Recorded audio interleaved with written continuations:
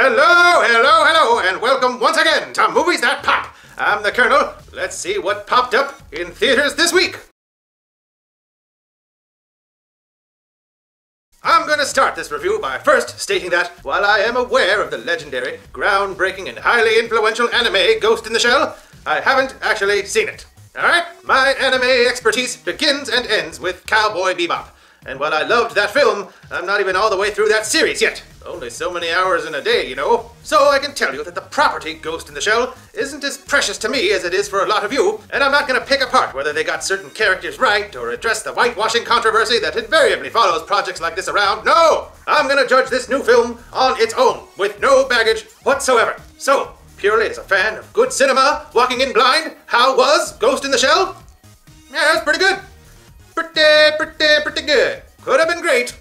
Had some problems, but overall it was solid and engaging throughout its running time. So, what's it about? Well, you got Scarlett Johansson bringing her megawatt star quality to the role of Major, who has a human brain and a soul, aka the ghost, contained within a powerful and completely synthetic manufactured body, aka the Shell.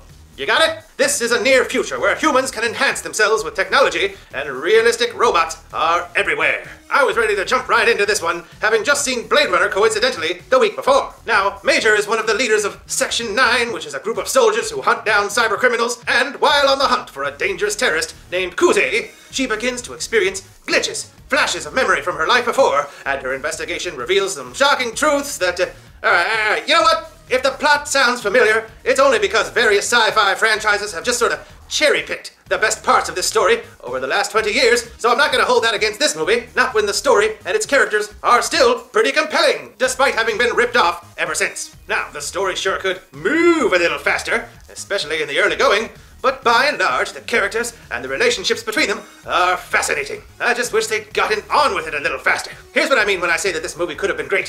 When certain developments happen near the middle and again at the end of the movie, they have real impact. And they're executed beautifully, but they do feel a little rushed given the languid pace of all that has happened before. But here's the good thing about that languid pace. It allows you to get immersed fully into this world, and this world is a doozy. Especially realized in full eye-popping IMAX 3D. The production design, the exquisite framing of every shot. This world feels foreign, but beautiful and lived in and complete. It's just a fascinating place to be. I also want to make special mention of the score by Clint Mansell and Lorne Balfe. I hope I'm pronouncing that right. Which reminded me of Daft Punk's awesome score for Tron Legacy a few years back. This music is propulsive and wonderful, and I can't wait to buy the album, you know, when they actually release one. Come on, what is with this music inspired by the movie crap that they're trying to sell me? Come on, release the score already. I'm dying to give you my money for it. Now, back to the movie. While Ghost in the Shell is taking its time building that world, it's also using that time to solidify the characters.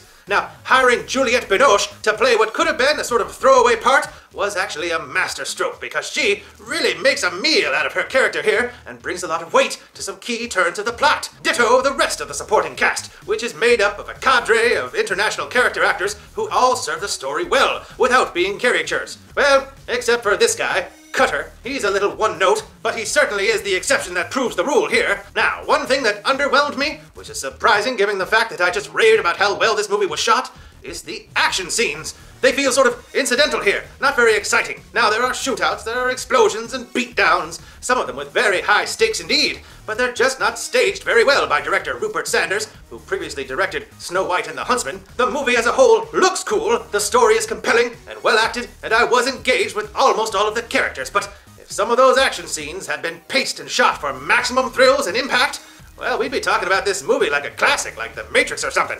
Which I don't need to tell you, was one of the films that ripped off a few things from the original source material.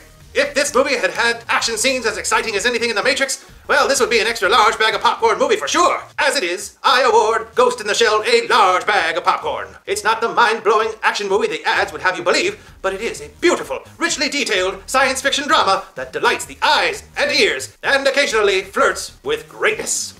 That does it for this edition of Movies That Pop. Don't forget to follow me, the Kernel, on Twitter at Movies That Pop. And click the icon right down there to visit our channel if you'd like to see more. And support us by clicking subscribe while you're there. And by clicking the thumbs up icon below. I'd like to hear your thoughts on Ghost in the Shell in the comments as well. Did you love the source material? Was this a letdown? Was it impressive? Let me know. In the meantime, thanks for watching. I'm the Kernel. And you may have created me, but you cannot control me.